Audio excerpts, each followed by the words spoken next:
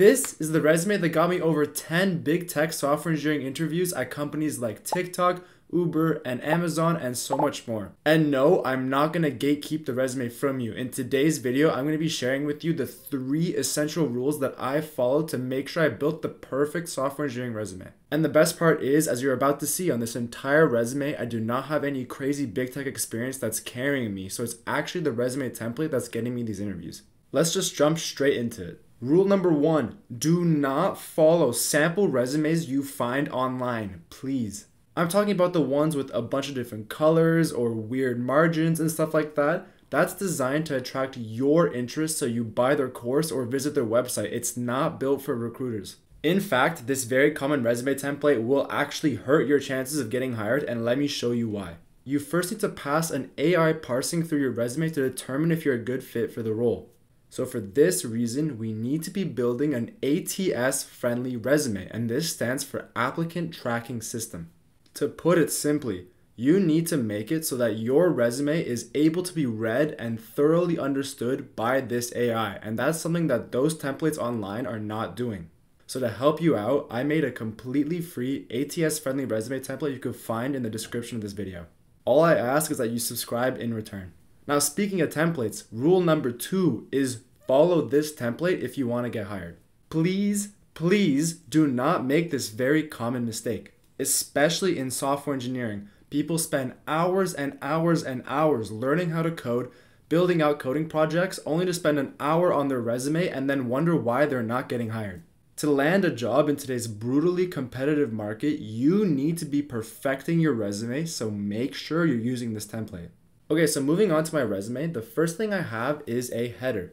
This includes my contact information, which includes my email, my LinkedIn, and my phone number. But most importantly, for a software engineering role, it includes my GitHub and my coding portfolio. This is included at the top for a reason, because if recruiters think you're a good fit for a role, they're going to start by checking out your GitHub and your previous coding projects. On GitHub, there's a feature that not only shows how often you're coding in a year, but also shows the coding languages that you're most frequently using. So that way a recruiter could see if you actually fit with the needs required in the role. For example, for me, I applied to a back-end engineering intern role, and that required some experience with Spring Boot. So when a recruiter went to my GitHub and saw that I built multiple coding projects with Spring Boot, they knew immediately that I was a good fit for the role. It's pretty self-explanatory when you think about it. Now, the coding portfolio is arguably as essential as your resume if you're a software engineer. And I know this is true because I've actually had over 300 recruiters visit my portfolio over the last 3 or 4 years that I've been applying to internships. Never mind the fact that a coding portfolio is a great way to show off your own skills and previous experiences, but it's a collection of every single coding project you've actually built in a way that's visible for a recruiter. If you've hosted your coding projects, for example, like I have, you could then go ahead and click on each one individually, and I believe this is so impressive to a recruiter. Next on my resume is my education experience, where I started by listing off the school that I attended, and this is McGill for me.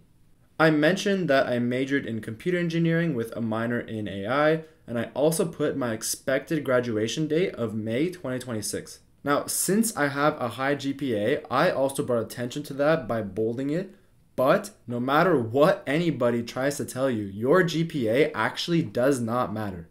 From all these hundreds of jobs that I've applied to, I could count on my hand how many times I've been asked to submit my transcript to verify my grades. Most of the time, it's just to prove that I'm actually enrolled in a university and I'm going to graduate when I say I'm going to. So if your GPA is not that good, just do not bring attention to it and do not include it. I would honestly recommend focusing more on coding projects and grinding LeetCode if you want to actually land that software engineering job.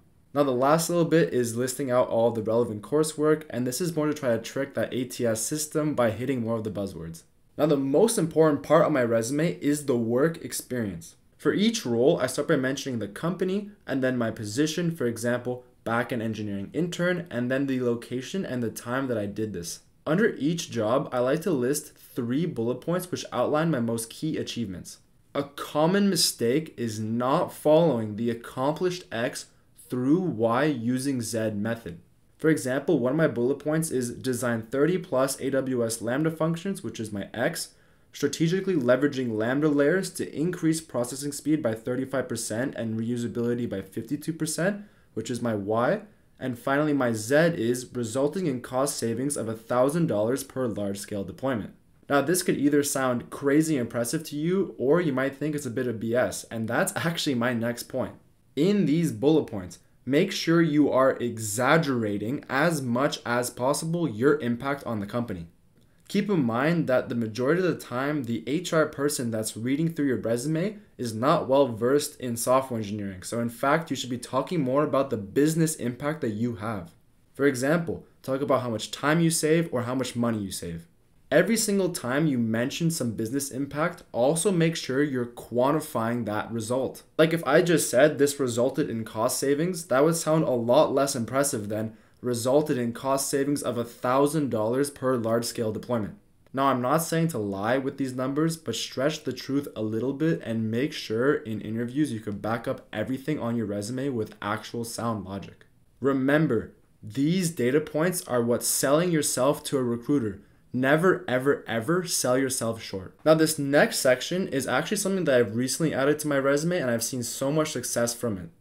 Including a leadership section is a great way to show you're more than just a code monkey. It highlights your ability to lead and make meaningful impact. And this is something that recruiters at Google, at Microsoft have personally told me is what they're looking for on a resume. For me, I've seen a lot of success through creating my own startup and obviously through my own social media because this is something that not a lot of people have on their resume.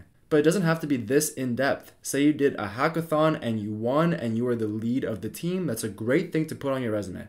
Now onto the coding projects, which is the most crucial part of your resume if you have minimal to no experience. But first, let's jump into the sponsor of today's video, Scrimba. If you're trying to learn how to code but don't know where to start, Scrimba is honestly one of the best ways to do it. It's totally free to jump in. You get access to interactive lessons where you're not just watching videos. The cool part is they've got literally everything from JavaScript, TypeScript, React, Python, you name it. And yeah, it's free to do, but if you want to level up with things like certificates that actually help you land jobs, you could pay for those or grab direct roadmaps to fast track your learning. My favorite part is it's not just theory. You're going to be learning through something called project-based learning. You're going to be building projects as you go, so by the time you're done, you've got real stuff to show in your portfolio, which I already mentioned is crucial to land that job. Plus, the community is honestly super helpful, so you're never going to get stuck in that tutorial hell. So I highly recommend you guys check it out today. It's completely free.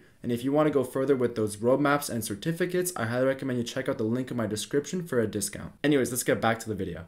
Okay, so for each coding project, where possible, you want to have the name, a link to a deployed website, as well as the source code, and then bold the tech stack you used to build it. For example, my McGill scheduler, which was used by over 1,000 people, links directly to not only this website that's hosted online for anybody to see, but also my source code. If you have minimal experience or you're struggling to find a job, I highly recommend you build 2 or 3 good quality coding projects. Now, I do not mean your typical tic-tac-toe app or even a to-do list. If hundreds of thousands of people have this on your resume, how are you going to stand out and what's going to make you a good enough candidate to get hired? I don't mean to be brutally honest, but it's the truth. Try to build something unique that's personal to you that you could talk about in interviews. For example, I love the Premier League and soccer, so I built an AI Premier League match predictor. Not only is an AI project great in this tech market, but whenever a recruiter is also a Premier League fan, it's such a great talking point on a human level. Now finally, the last part on my resume was my technical skills. I just listed out all of my technical skills at the bottom of my resume, and there's some debate whether you should do this at the bottom or at the top. And I know, for example, Amazon recruiters prefer at the bottom, but Google recommends putting it at the top. It doesn't really matter that much because the majority of this purpose is just so a recruiter could see everything that you're well versed in, and honestly so the ATS system can pick up all of the keywords that you have. I highly recommend breaking it up into 3 different subjects though. Start with your languages like Java and Python, and please do not put master in Java because that means nothing. Next, list out your developer tools. For example, AWS is my first one because this is one of the most sought after in the job market. Finally, put all your libraries and frameworks, so I put Spring Boot, React.js, Next.js, all that kind of stuff. Now that we're done the resume, that brings me to rule number 3, which is mass apply. To give you guys some context, last year I applied to over 350 software engineering internships to get 4 job offers. Anybody that tells you quality over quantity is probably not well versed in this job market, unfortunately. For this reason, I highly recommend you're applying to at least 5 jobs every single day. And what I personally do is check out this GitHub repository by Simplify, which has all of the new internship postings as they come out, and there's also this one for new grad roles. I also just want to emphasize that all it takes is one yes, and all of those rejections don't matter anymore. Somebody will take a chance on you, I promise you. Keep on applying. If you need any tailored help, let me know in the comments below. I'll try to answer every single one of your questions. Anyways, that's all for today's video. I guarantee you, if you're using this resume template and you're following these 3 rules, you will significantly increase your chances of landing that software engineering job. If you found any of this helpful, make sure to leave a like and subscribe. I'll see you in the next one.